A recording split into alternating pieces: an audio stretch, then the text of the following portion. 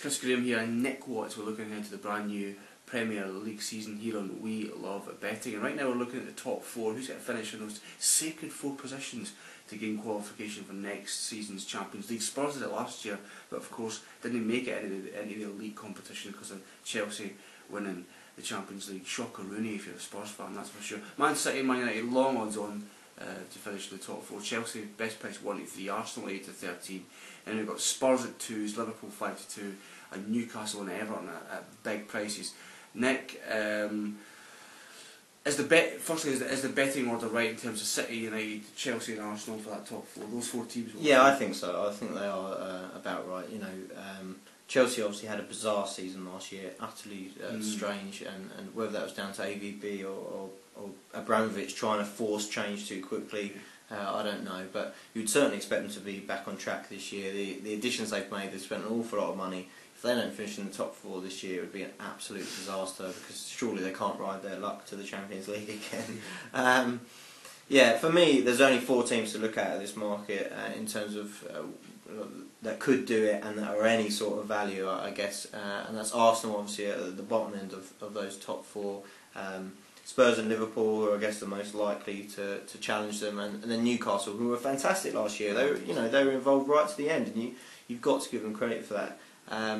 My only thing about them, and I'm sure a lot of people have raised this point, is the depth of the squad. Yeah. There's another African nations this year, and of course Senegal have got 2 of their strikers.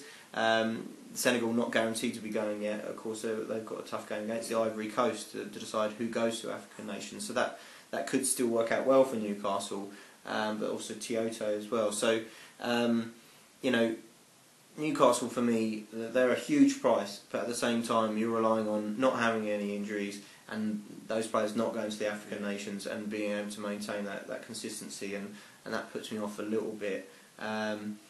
Liverpool are just too short, as simple as that. We talked about this in the title-winning market video, and I just feel like they're too short in this market as well. Yes, I think they'll be better this year. We've talked about the fact it's a long-term project. He's brought in Joe Allen. He's battling out to try and get Nuri Sahin and obviously Barini up front as well. But just feel like they're lacking a little bit there, really. It'd be a real surprise for me if they made it into the top 4. Just very quickly, Nick, I heard you on Twitter yesterday bemoaning the fee for Stephen Fletcher, saying it was too much. Joe Allen, 15 million. That's surprised a lot of people as well. Do you think that's equally as horrific a price? He's a bit younger, isn't he? And I think that people have got high hopes for him. I can't say I know enough about him, but again, Liverpool seems to be paying the prices for the players. What the players can become. This is what they did with Carroll. Yeah. He could have become a £35 million striker. It seems a ridiculous notion now, doesn't it? Yeah. But I really feel like even if he went somewhere else, he could still become that striker. But they're paying finished article prices for players that are not the finished article. So that was obviously a bit of an eyebrow raiser. Yeah, coming back to the top 4 market, Tottenham are in a very similar position to last year. I was very much opposed to them getting in the top 4 last year. Didn't see it happening at all. They had the same problem with Modric and what have you. Didn't have really the strikers to do it. It's all very familiar, I have to say. What I will say is they had a fantastic deadline day last year. Scott Parker obviously came in, Adebayor was snapped up, and Modric ended up staying, and it translated into what was a great season, albeit with a disappointing end to it. Harry Redknapp, he may not be a wheeler dealer, Chris, but he was very good on deadline day, there's no doubt about it. Will AVB be as good? We'll soon find out. I wouldn't like to rule them out at this stage, just because they will be active. As soon as that Modric sale goes through, they are going to go and fire off some money and bring in some players, and while there's negative feeling about them now, I think they can be bigger further down the line.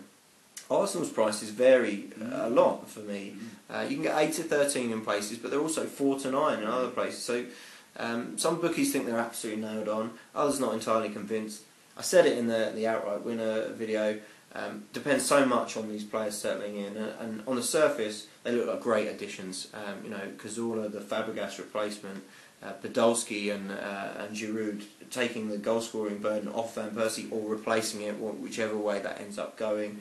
What I will say is that just like the outright winner market, it's worth looking at fixtures to try and predict how this market's going to unfold. Is it going to be a bigger price down the line? And Arsenal have got a tough start. They start at home to Sunderland, which is that's an okay fixture. But further down the line, where are they going? They're going to Stoke, they're going to Liverpool, they've got Man City and also Chelsea at home in the first 6 games. And you could see them not picking up maximum points from a lot of those games, being a little bit off the pace, and that price drifting out maybe even as much as to even money. And that's the time to jump on for me, because they will then come back stronger. Those new players will bed in, start to improve as the season goes on, and that's where you can pick up your value, in my opinion. Sure.